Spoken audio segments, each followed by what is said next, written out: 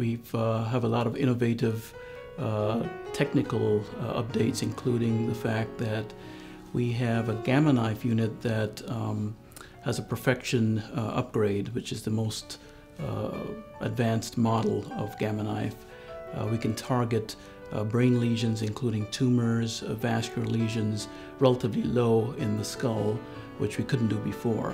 The concept behind stereotactic radiosurgery, or the tool that we have, which is called the gamma knife, is to use hundreds of very weak beams of radiation energy that are all collimated, meaning they're all columns of energy, and they cross at a single focal point. So the actual amount of radiation exposure that the remainder of the brain has is very, very small and inconsequential. Where the treatment beams overlap, that energy becomes extremely high because each beam adds its energy to all the other beams.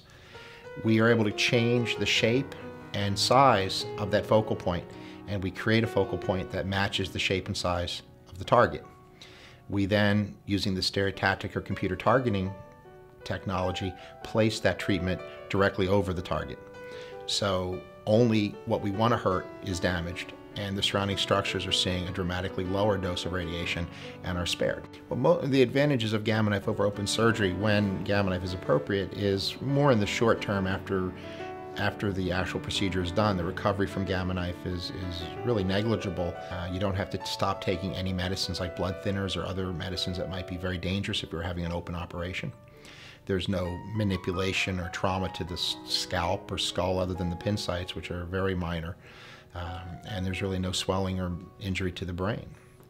The long-term outcomes are, to try to either control, or at the very least, or kill the tumor. And gamma knife works by damaging blood vessels in tumors. So over time, we see tumors stop growing.